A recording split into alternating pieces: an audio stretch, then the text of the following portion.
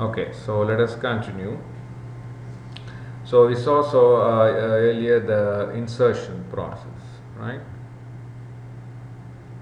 Okay, so now let us see how to delete a node from a binary search tree. Now, unlike insertion, which is relatively straightforward, deletion is kind of little involved. It depends on several scenarios. So these are the possible scenarios I have listed here. So let us see one by one. So we'll start with scenario 1, which is the simplest scenario. So again, we want to delete a node from a binary search tree. So let us say we want to delete a leaf node. So this is the given binary search tree, and let us say we want to delete this 34. Okay. So if the data that you want to delete is a leaf node, the rule is very simple. So for each scenario, I have listed the rule in the previous slide. So we are going to apply that rule. So the data to delete is a leaf node, then the rule is just delete that node from the binary search tree. So just remove that node from the binary search tree. So this is now the new binary search tree. Now, why we could just remove the leaf node, because it's a leaf node. Removing it is not going to change anything with its left subtree or right subtree, because they don't exist. It's a leaf node. So just remove the leaf node. That's the rule. We want to delete a leaf node. Okay. All right. So let us now look at the second scenario. We want to delete a semi-internal node, which is what? An internal node with just one child node. So let us say we want to delete this 9 in this binary search tree. So this is a semi-internal node because it has only a right child, no left child. So the rule to delete a semi-internal node is this: replace the node to be deleted, which is node 9, that's the node to be deleted, with the child node and its subtree if any exists. So what you're going to do is replace this node with its child node and the subtree. So this is the child node 12 and its subtree with 11 and 13. So just kind of replace this 9 with 12, the child node, and so basically it carries its subtree. So when you replace with 12, it carries its subtree. So 12 along with 11 and 13 come here. So 12 is now instead of 9 here, and then its child nodes 11 and 13. So that's the rule. So when you want to delete a semi-internal node, replace the node to be deleted with its child node. It's going to have only one child node because it's a semi-internal node. So replace that 9 with its child node 12 along with everything in its subtree. So 11 and 13 are the nodes in its subtree. Okay, so that is the second scenario. The third scenario is you want to delete like what is called a pure internal node, which means it has both the child nodes. Okay. Alright, so this scenario we could look at, there are two possibilities. So I'll call it as sub-scenarios or scenarios 3.1 and 3.2. So in order to delete a pure internal node, say like you want to delete this 21, which is the root. It's a pure internal node because it has both a left child and right child. The rule is this: you have to find the in-order successor for that internal node that you want to delete. Okay, so you do a kind of in-order traversal of this binary search tree, and when you do, what will happen? So it will be like what? You go start from the root, but don't print the root, go everything to the right, sorry, to the left. So there's no left child, so then start with 9 and then 12 and then 21 and then this 21. And after this 21, we want to go to the right subtree, but you don't print the root, go all the way to the left, which is this 23. So 23 is the in-order successor for 21. Okay. So the sub-scenarios depends on what is that in-order successor. So in this scenario, the in-order successor is a leaf node. So this 23 is a leaf node, and 21 is the data is the node we want to delete. So when you want to delete a pure internal node, that means it has two child nodes, do an in-order traversal and find out what is the nature of the in-order successor. In this case, the in-order successor is a leaf node. Then the rule is this: simply copy the value of the in-order successor, which is 23, to the node to be deleted and delete the in-order successor. So it means replace 21, the data here of this node, with 23. So copy the value of the in-order successor 23 to the node to be deleted. So instead of 21, write 23 and just delete the in-order successor from the tree. So remove this leaf node from the tree. Again, as we saw earlier, removing leaf node is not going to change anything in a binary search tree. So this is how you deal when you have an internal node whose a pure internal node whose in-order successor is a leaf node. Okay.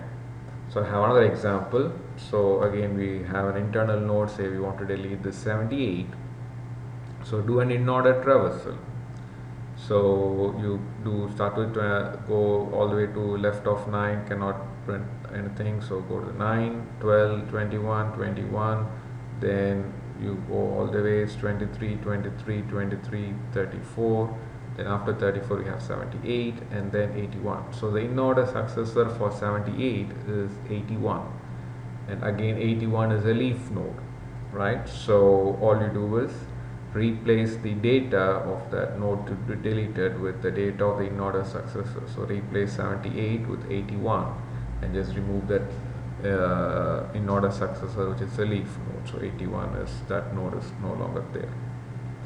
And you can always cross-check, this is going to be a binary search tree because 81 is greater than or equal to everything to its left subtree, or just its left child.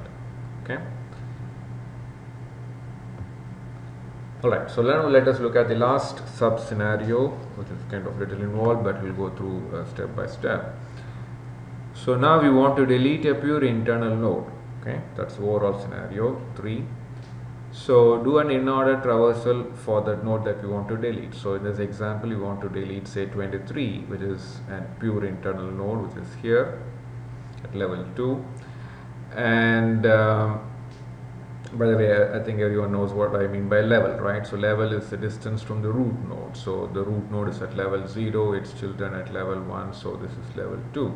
So why I say that? Because there are few 23s here, so we want to delete the node with data 23 at level 2. So this is the 23 that we want to delete. Alright, so this is a pure internal node because it has both child nodes. So the rule is first do an in-order traversal of that binary search tree. So when you do an in-order traversal of this binary search tree, what is the node following this 23? What is the in-order successor for this 23? So that's what we have to find out first. So we are like what, again go all the way to the left. So 9, 12, 21, 21, then 78. We cannot go, so go all the way to the left, 23, followed by 23, followed by this 23. Then after 23, we go to this subtree, right? So we go to this subtree, 34 is the root of that subtree. We cannot list that first. Go to its left subtree, which is this. Now this is the root. We have to go to the left. If anything exists, there's nothing to the left of 31. So the node next to 23 to be listed in the in-order traversal is 31, right? So that's what you have to find rightly. So if you do a mistake there, then everything is going to get wrong. So you have to rightly find the in-order successor for the internal node you want to delete. So in this case, for the in-order successor for 23, this is 31. Alright, so now what is the nature of that in-order successor? The in-order successor is not a leaf node, because the previous sub-scenario we handled was the in-order successor was a leaf node. In that case, we just replace the data of the node we want to delete with the data of the in-order successor and just remove the in-order successor, which is the leaf node. But here we cannot do that like that because the in-order successor is not a leaf node. That means it should be an internal node. Now there is also an interesting property, which we are not going to prove it, but you can assume that internal node that you come across, that in-order successor, right, that we decided as an internal node is going to be a semi-internal node. Okay, it's not going to be a pure internal node, because if it was a pure internal node, its left child would have been the in-order successor. So it will be a semi-internal node with a right subtree. That is the property. Okay, so the in-order successor in this case is not a leaf node, it's a internal node, and it's more specifically a semi-internal node with a right subtree. So what we are going to do is this. If the in-order successor is an internal node other than the root, though 31 is not the root of course, right? Then copy its value, which is 31, to the node to be deleted. So 23 is the node to be deleted. So copy the data 31 to 23. So instead of 23, we are going to have 31.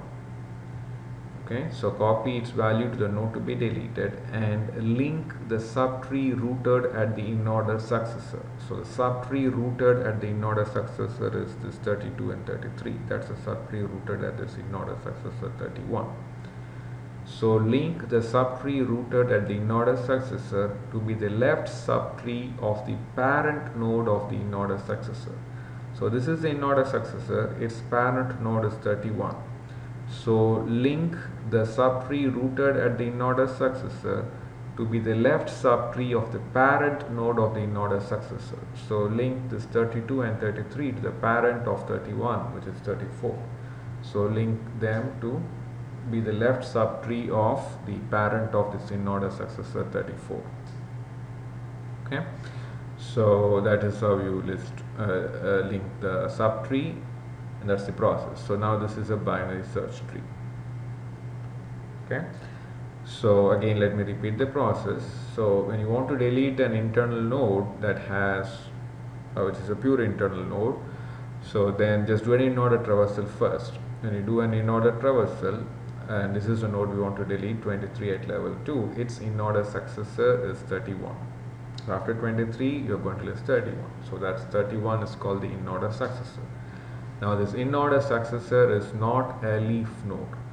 So if it is not a leaf node, the rule is first replace the 23 with the data of the in-order successor, which is 31, and then link the subtree of this in-order successor to be the left subtree of the parent of this in-order successor. So for parent of this in-order successor is 34, parent of 31 is 34. So link 32 and 33 to be the left subtree of this 34, and that's what we did here. Okay. So let us see a few more examples. We want to delete a node 21 at level 1. So here I'm going to just decide which of 3 scenarios are suitable and apply the rule. Okay, so far we looked at the 3 scenarios, and within scenario 3 the 2 sub scenarios. So we're done with all the scenarios. So let us now take some test cases, and we're going to decide which scenario and rule to apply. So let us say we want to delete the 21 at level 1. So 21 at level 1 means this is the node that we want to delete, not the root node, this node 21. Now this is a semi-internal node, right? So the rule for semi-internal node is what? Replace the node to be deleted with a child node and its subtree if any exists.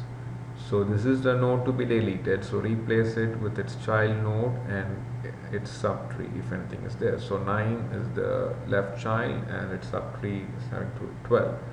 So replace this 21 with 9 and its subtree. So 12 is the right child of 9, so just replace 9 and 12 like this. Okay, instead of this 21. So this is the case of deleting a semi-internal node. One more example. So let us pick this 21, which is the root node itself that we want to delete. Now this is a pure internal node because it has 2 child nodes. So the rule is do an in-order traversal. So after we do the in-order traversal, so in this case it's going to be like what? Start with 21 but don't list it, go all the way to the left. You cannot go anything further, so we'll print 9 followed by 12 followed by 21 followed by 21. Then what is the in-order successor for 21? You see, so far when you do an in-order traversal, you're going to list the nodes in a sorted order. So after 21, what is the next data node to be listed?